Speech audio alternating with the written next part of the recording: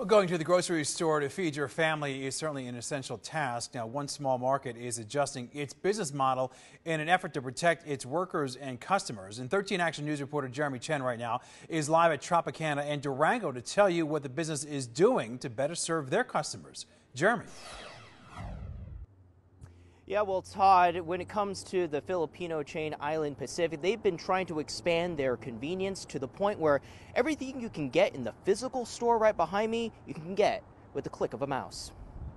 The current pandemic has small markets changing their service on the fly. Island Pacific Seafood Market is doing that with online shopping and delivery. The two stores in Nevada, it's been very successful, and we've been picking up traction by the day.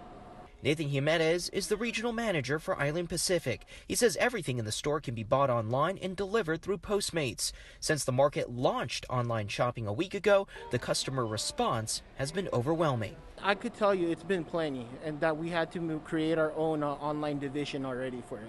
It's meant to be another way of promoting social distancing to help protect customers and employees. It's on top of their current cleaning and hygiene procedures. The market is already seeing shifts in the way people shop.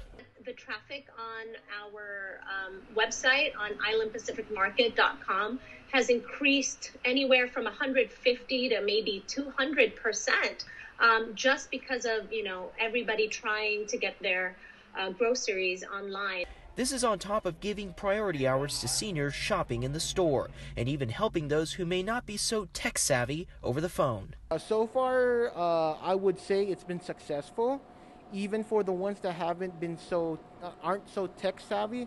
Jimenez says he hopes this will encourage shoppers to give it a try online as a way to help reduce crowds in stores. I hope that things normalize soon, but with whatever's going on right now, stay home, stay safe. And Island Pacific says they hope with this initiative, customers will continue to stick with them when times get better. Jeremy Chen, 13 Action News.